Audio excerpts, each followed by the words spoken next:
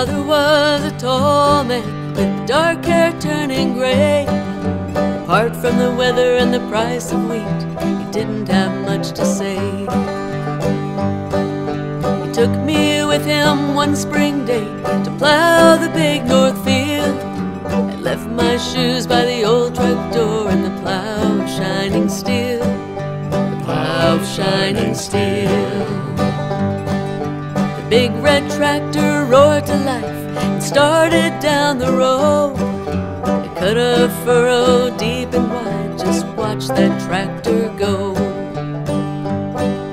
The gulls came out of nowhere, watching for the mice to run. My bare toes dug into soft dirt and I began to run. And I began to run. The shining moldboards throw a stream of dirt like heavy rain. The wild, wild smell of the new turned earth sets fire in your brain.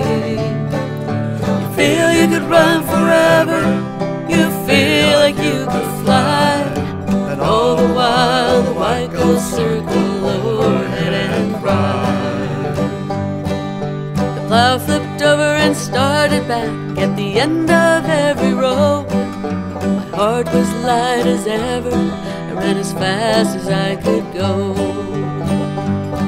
But I felt the first faint stirrings of a something never told. I was filling up with the weight of years, I was almost a decade old. Almost a decade old.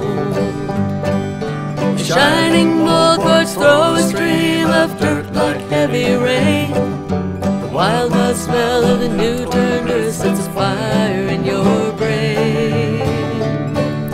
You feel you could run forever, you feel like you could fly, and all the while the white gulls circle overhead and cry.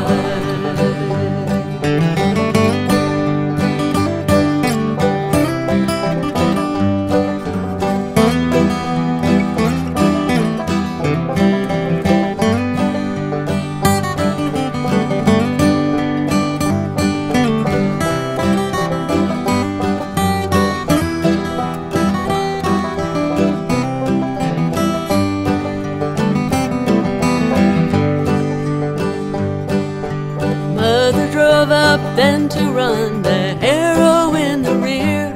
She said, Alice, get your shoes on, it's too cold out here. Father answered, let her be, she's growing up, he said, and this might be the last time.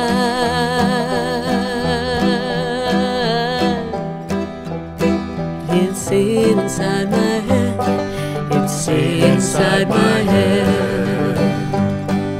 The shining moldboards throw a stream of dirt like heavy rain. The wild, wild smell of new turned earth sets fire in your brain. You feel you could run forever, you feel like you could fly, and all the while the white gulls circle overhead and cry.